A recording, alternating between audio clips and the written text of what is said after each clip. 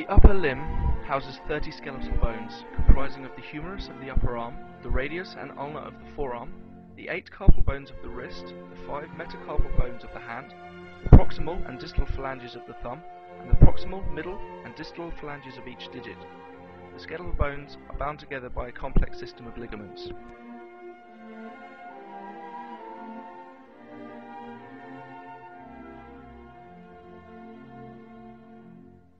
The muscles of the upper limb can be separated into layers depending on their position and the type of movement they create. Carpal tunnel syndrome involves 3 major flexor muscles, generally regarded as being in the second and third layers on the anterior side of the arm. Flexor digitorum profundus flexes the distal phalanges of the medial 4 digits and assists with the flexion of the hand. The flexor pollicis longus, which runs down the anterior side of the ulnar bone, helps to pronate the forearm, i.e. rotates the radius so the palm is facing down. Finally, the flexor digitorum superficialis flexes the middle phalanges of the medial 4 digits, and acting more strongly, it flexes the proximal phalanges and the hand.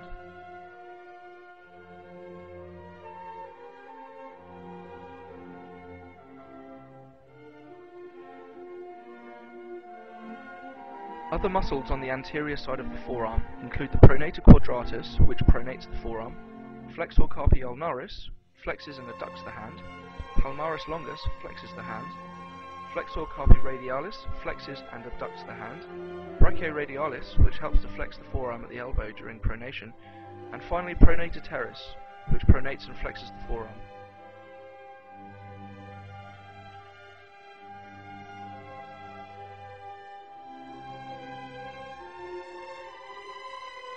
Muscles on the posterior side of the forearm include the extensor digitorum, which extends the medial 4 digits and extends the hand at the wrist joint.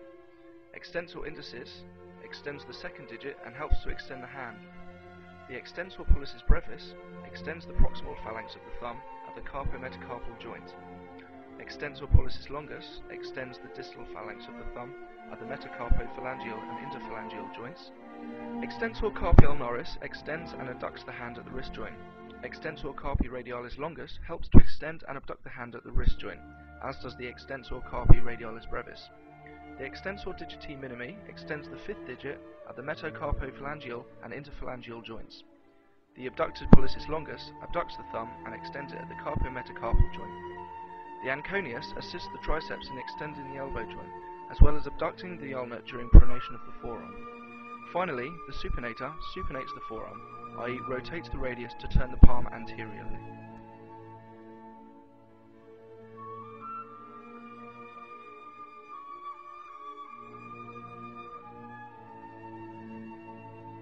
Although the median nerve innervates certain muscles of the hand, none are directly linked to the cause of carpal tunnel syndrome. It is, however, often the repetitive movement of the digits that can cause the injury. The 4 palmar interosseous muscles adduct the digits as shown. Posterior to these are the 4 dorsal interosseous muscles which abduct the digits.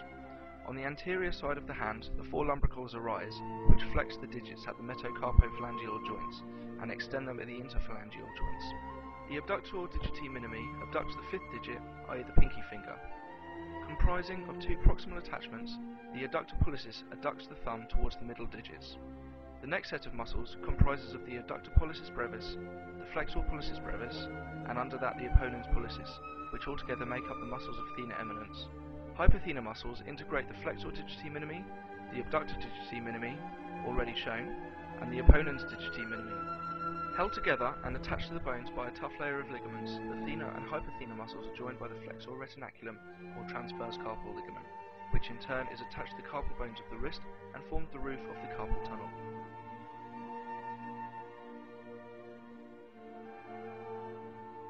Carpal tunnel syndrome is one of the more common and often more serious cases of a repetitive strain injury.